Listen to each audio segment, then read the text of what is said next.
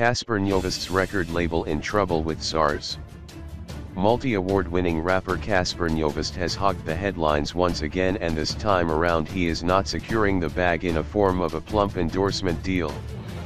City Press reports that the rapper's record label Family Tree is apparently in trouble with the taxman.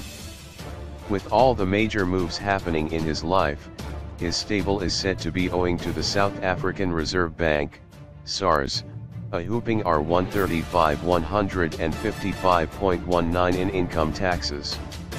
According to the paper, SARS has issued a final letter of demand to Family Tree instructing the rapper to settle the outstanding amount within 10 days, if he does not wish to have his company assets seized by the Master of the High Court. This is not the first time Cassper is in trouble with the taxman. In 2020 it was reported that he owed SARS 12.9 million in unpaid income tax. The South Gauteng High Court issued a letter of demand to the Family Tree headquarters ordering him to settle the payment in exactly 10 days.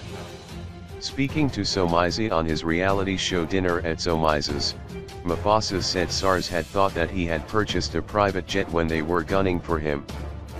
Cassper said he was forced to sell his Rolex because he was broke, and he even mentioned that the taxman went to Samsung, where he is an ambassador of the electronics company. The fault is not with SARS problem for me, it starts with the education, because you go to school and you don't get taught about tax and you are supposed to, and then one day they send you a letter to say bro you are owing, he said. All I kept thinking was you Cassper Nyovest on the front page. I was just thinking of the day my cars were in a truck. Cassper promised that he will never face this situation again. Cassper isn't the only local celebrity that has had a run-in with the taxman. Another well-known media personality is an all-around entertainer, Somizi Longo. Reports were rife when it was revealed that he owed an amount of 2.5 million rands to the South African Revenue Services, SARS. The repo man was sent to Sam Gaga's home to seize assets which included 15 Louis Vuitton bags, a crocodile skin couch, 83 pairs of shades, and other expensive assets.